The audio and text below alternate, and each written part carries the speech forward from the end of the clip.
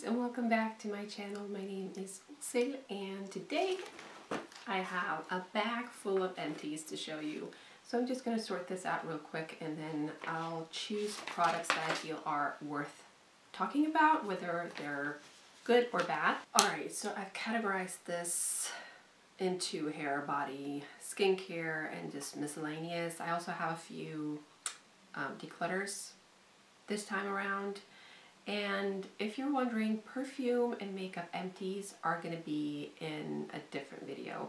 Probably in one of my project pan videos, or sometimes I combine a project pan update with a shop my stash, and then I also include declutters or empties in there. So keep an eye on that, but I'm not going to include any perfume empties or makeup empties in this video. But I do have a nail empty. I don't often have nail empties because I have, first off, I have issues with my nails. They're very weak, thin. I've just taken a break with nail polish. I do use press-ons, which doesn't really help for my nails, but I really enjoy this Joy Me press-on gel nail. I can't remember what shade these were in. I think they were nude, but I used them over and over again. I just apply them. When they start coming off, I take them off, and then I rinse off the glue and I apply them again after my nails have had a little bit of a break. I don't like to apply new nails straight away after, but these are really inexpensive, so I like to purchase these ones. And they're also super flexible, and they look very natural on the nail. I'm also quickly going to mention my favorite hand cream. This is not, I don't believe this works for me in the face because I have tried it in my face for different skin issues. The only recommendation I have when it comes to this is to put it on your hands if you have eczema or very dry skin on your hands. This is the only thing that saves me. I have a big, or the remainings of a big bottle, and then a smaller tube. This is just the best. Acco Conodatum 5% carbamide cream. So good. So I just put on my prescription cream, and then I put this on top, and it works wonders. It's pretty much the only thing that works, but you have to be a little bit careful with this because it does thin your skin quite a bit. So I do like to give my hands, again, a little bit of a breather with just other more gentle hand creams. Like the one from CeraVe is one that I'm using at the moment in addition to this one. I think I'm just going to show you the Declutters. I have 4 of them. This is probably the last time you see this one. I had mentioned this in my best and worst of 2023. This is from Veleda for men, but I bought it for myself. Shaving cream, gentle care for smooth shaving for all skin types. I don't really care too much what kind of shaving cream I use. I just use whatever I have, and this was on sale, and I do like the brand Veleda. It is cruelty-free and natural, just a nice brand. I have a few favorites from that brand, but this one just didn't do it for me. I now get that it says it's for men because the perfume or the scent in this cream is very, very, very masculine, and I don't like it at all. It lingers for a while, and the product itself is super thick and not possible to spread out, and it just doesn't help me while shaving. So I really gave this a go, but will not recommend this. Not for men, not for women. Also, this one is actually almost empty. I'd say it's I'm about here. This is a Scalp Care Anti-Thinning Conditioner for fuller and stronger hair by Paul Mitchell. I think this is a pretty good brand. I bought this at a hair salon because I am having trouble with my hair thinning, and so I thought I would give this a go. But again, this is one of those products that smell really, really bad. Very masculine slash herbally scent, very, very strong. And again, it lingers for quite a while after I've washed my hair, and it doesn't do anything for my hair as far as I can see. But I'm trying my best to take care of my hair and skin, and my body this winter has not been cooperating very well. And yeah, I just had to give this up. Right now I'm using an amazing conditioner, so I hope things will turn around, and you'll probably hear about that in my next empties. But for this one, it did not condition my hair. It did not leave my hair smooth or detangled or shiny. Nothing. It did nothing for my hair. So I'm gonna declutter this. This is just a product I kind of forgot about. It's not really bad. I don't have anything bad to say about it. It's from dr.ceuracle Self-Tanning Water Mist, 100% vegan, tropical scented. As you can see, I didn't use too much of this, but it smells okay, but it has changed in smell, I will say that. It has been standing in my bathroom for the past 2 years, and it's a self-tanning product, and I just don't believe it's good anymore. So I'm assuming it has expired, but I remember when I first used it, it just gave me a very light spread of warm glow, I would say. It didn't really tan my skin, but it just made my skin look a lot healthier and like I had just been out in the sun for a little bit. And it looked natural as well. I really did like it, but it's not a typical product that I remember to use. I also wasn't really sure how to use it, like at what time can I reapply it? Should I use it as a setting spray, sort of like a finishing spray after I've done my makeup, or should I use it as a part of my skincare routine? I just wasn't sure how I was supposed to use this, so I just kind of never gave it too much thought and just forgot about it. So now it's expired. I'm gonna have to let this go. Also, Dr.Pawpaw, I didn't use this much. It's like a multi-purpose soothing balm with natural pawpaw, whatever that means. I guess it's papaya or something. For lip, skin, hair, and beauty finishing cuticles and nails, fragrance free. I'm sure this is a good balm, but I just never really used it. I probably used it like less than 5 times, I'm guessing. So, and I've had it for so long now that I have to declutter it. A scent, like a home scent from Rituals. This smells so nice. This is the Ritual of Mare. I'm not going to talk too long about this. I just love this scent. Rituals is just one of my favorite brands. They have so many nice scents. Which brings me to my Bodycare. I don't have many Bodycare products this time around, but I have 2 shower mousse and shower gel. This one's from Ritual. This is the Ritual of Jing, which is my favorite scent, but I'm not sure if they carry this anymore or if I believe they've changed the name, but they still carry the scent or something like that. But these are really, really nice. Calming, foaming shower gel with sacred lotus and jujube, whatever that means. Is that jojoba? I don't know. Then we have, again, the dr.ceuracle brand. I really like this brand. I believe it's a Swedish brand, pretty popular and affordable here in Norway. I even have one other product from her that I'm going to talk about. But this is their Vitalizing Shower Mousse for dull and tired skin. 100% vegan, cruelty-free, really, really nice. And the scent of these products from dr.ceuracle is so nice. I love like a sweet, tropical scent. They have different scents, but most of them are on the sweeter side, which I really like. And yeah, I'm probably going to repurchase one of these shower mousses because they're so good.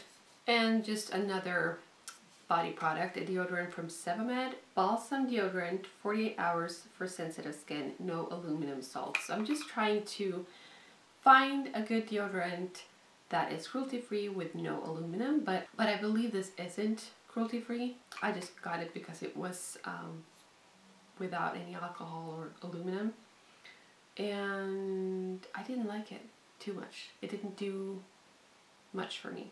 Oh, I forgot this. I have this as well from Deodoc, the Gentle Bubble Bath in Floral Peach.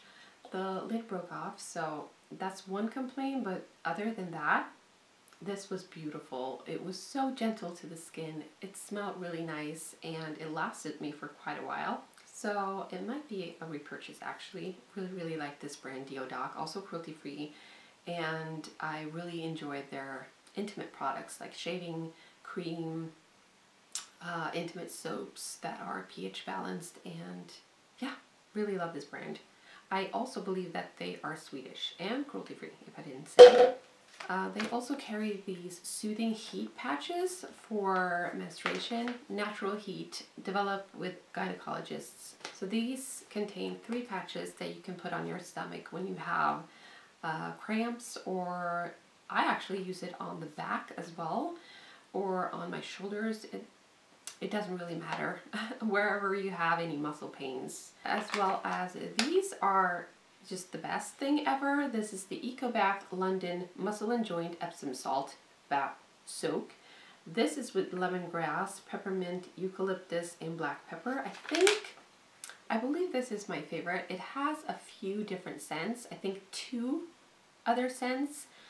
They have like a purple, which I believe is lavender, and then a blue version. I don't remember the scent of that, but I really like these Epsom salts just to put in the bathtub for whenever my body is really aching. Let's move on to hair care, and then we'll do skincare in the end. I have 2 shampoos. Actually, no, I have 3 shampoos. This small one from Kevin Murphy. These are so handy.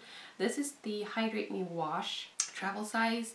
I have a bunch of these. They're so nice for traveling and for just for trying out products because they have different sizes in bottles, and I really like this one.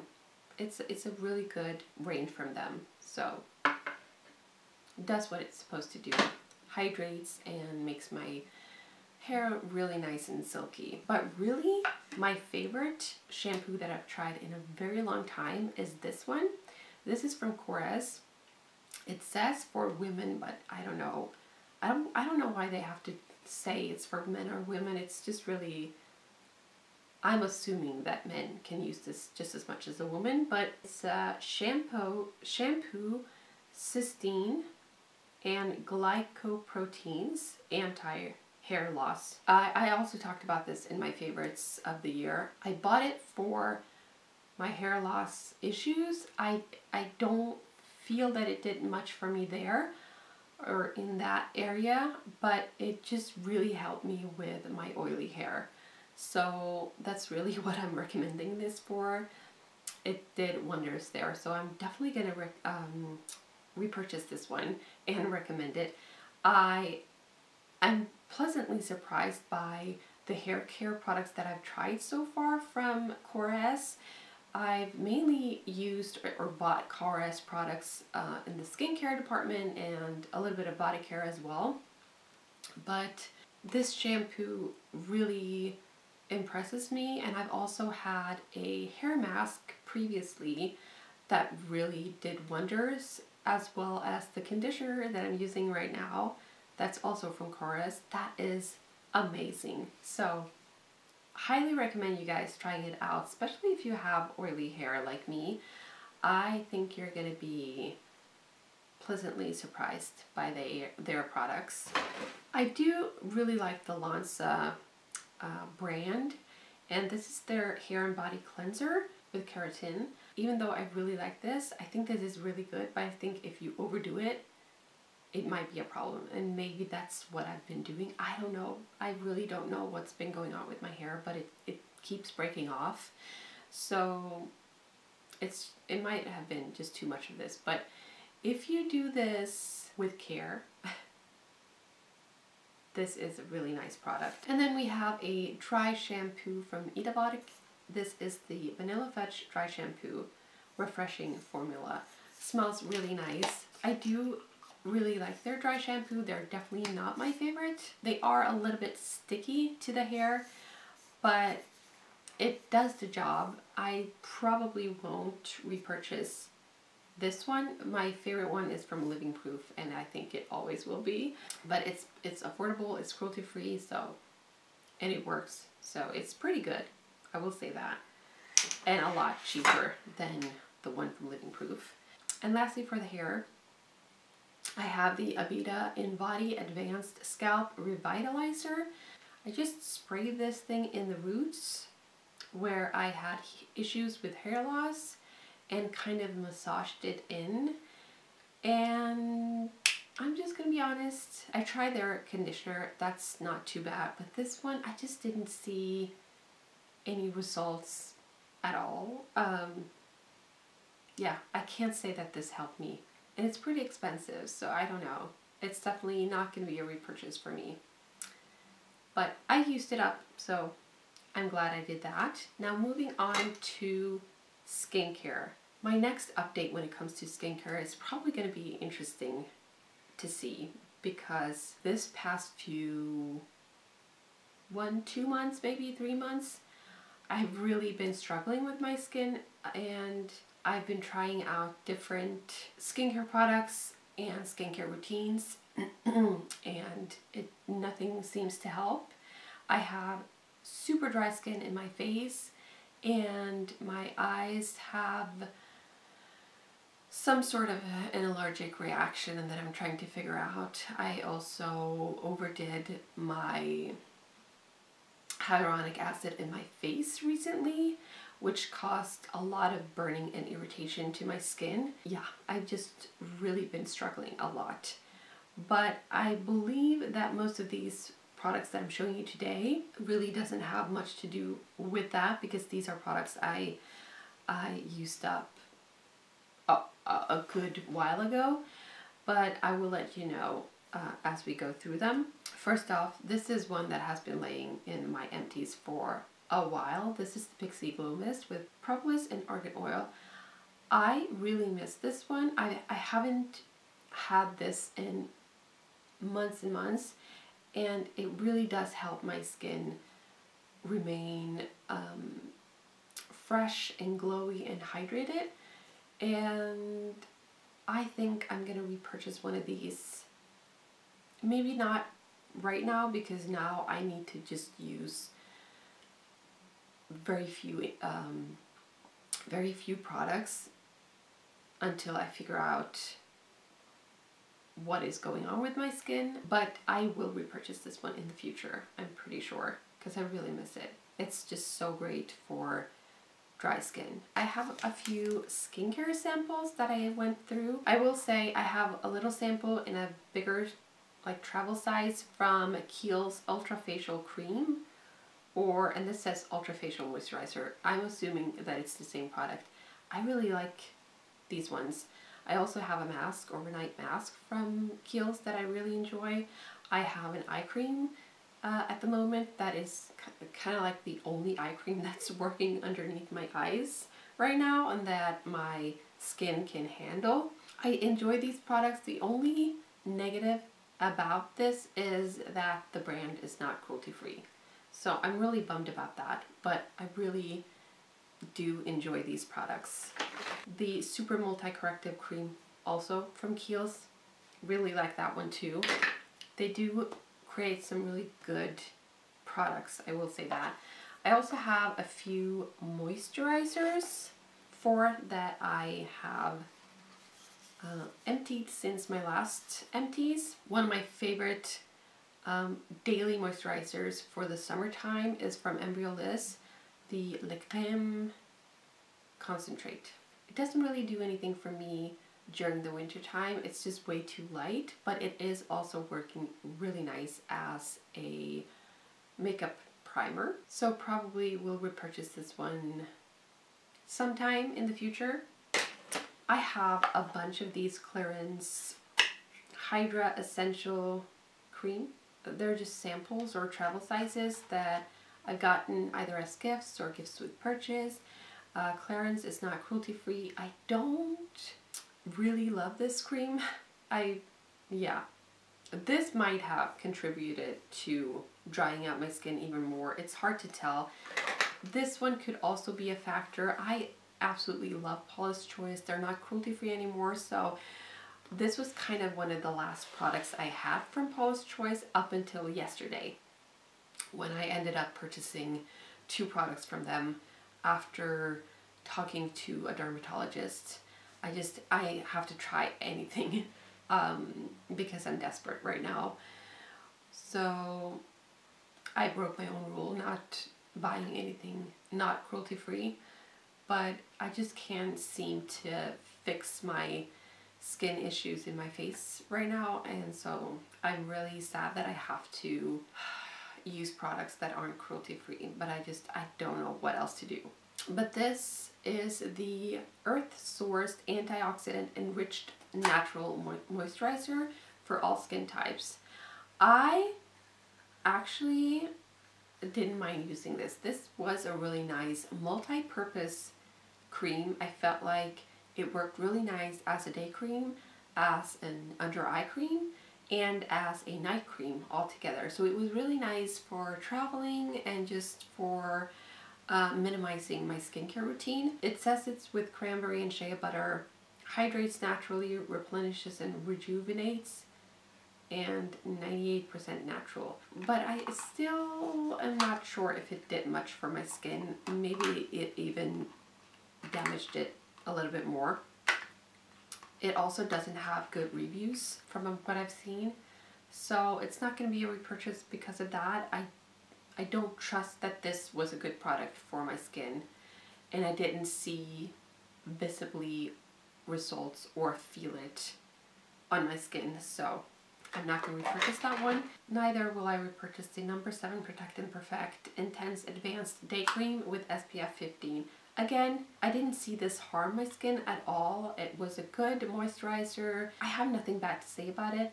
No. 7 is also cruelty free, but I didn't feel like it did enough for me to want me to repurchase this one. So I most likely won't. I also have an eye cream from Dr.'ceuracle. Dr.'ceuracle was kind of the brand I migrated to after breaking up with the Paula's Choice brand. So most products in my skincare routine is from Dr.'ceuracle at this point. But because I've had a mega overdose of hyaluronic acid, which is, I'll talk about this probably in a different video, but it seems like hyaluronic acid is a great ingredient in skincare products when you want to hydrate your skin, but if you give it too much hyaluronic acid, it will do the exact opposite and severely dry out your skin and irritate it.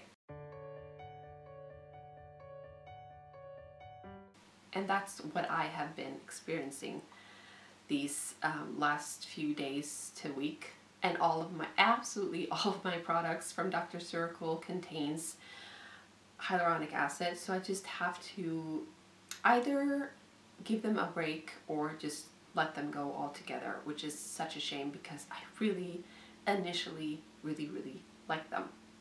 Same with this eye cream. Actually, I haven't checked if this contains hyaluronic acid.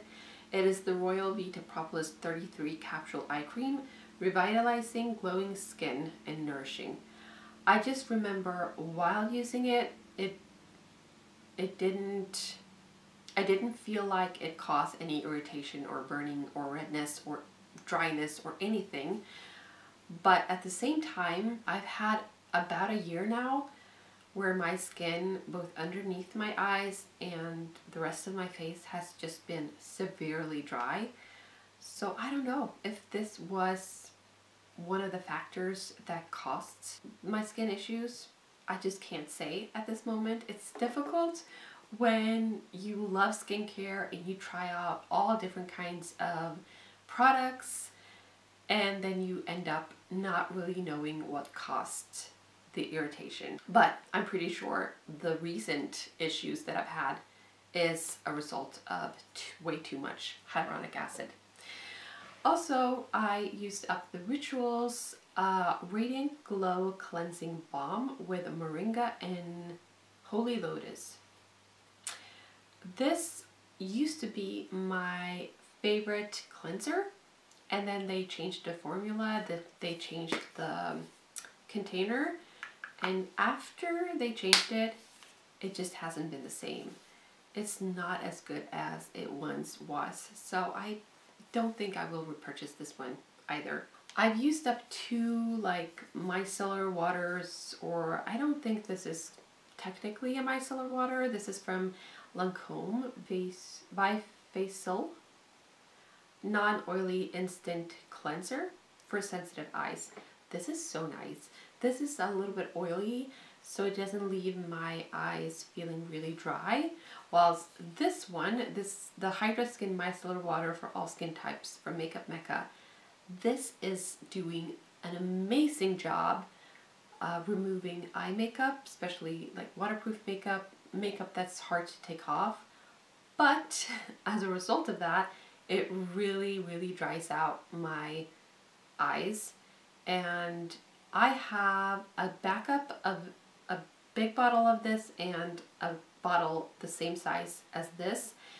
And I don't know what to do with it because it's so good at removing makeup, but it really dries out my skin. I'm gonna have to either give this away or at least give it a long break, because I used to use this every single morning, because I don't know with you guys, but when I apply my eyeshadows, I pretty much always have a lot of fallout underneath my eyes, and I have to clean it up somehow, and this is really good for that. And then I would use it at nighttime as well, while I was, as a part of, you know, removing my eye makeup. So that was probably not a good decision on my side. If you guys are wondering, micellar water is very drying to the skin, and I've learned that the hard way. I used up 2 masks, the Hydra Skin Eye Mask with moisturizing and calming avocado extract for soft and smooth skin, made in Korea by Makeup Mecca, 100% cruelty free. This was actually really nice. It's super affordable. Makeup Mecca is a Norwegian cruelty free brand that I do really like. So the micellar water is from there as well, but I have skincare and makeup products from there that I do really enjoy. But it's also, you know, kind of similar to e.l.f. So there's a lot of hits and misses from that brand. And then I also have the dr.ceuracle Royal Vita Propolis Antioxidant Mask, which is also really nice, and definitely recommend this one. It's really soothing and calming on the face, and I'm not really a sheet mask kind of girl anymore. I used to be a big fan of the sheet masks. I'm just a little bit over that trend, but this one was really nice. And that is it. That is my entire bag of Empties. I hope that you got something from watching this video. I hope you enjoyed, and I hope you have a good day, and I'll see you next time, hopefully. Bye!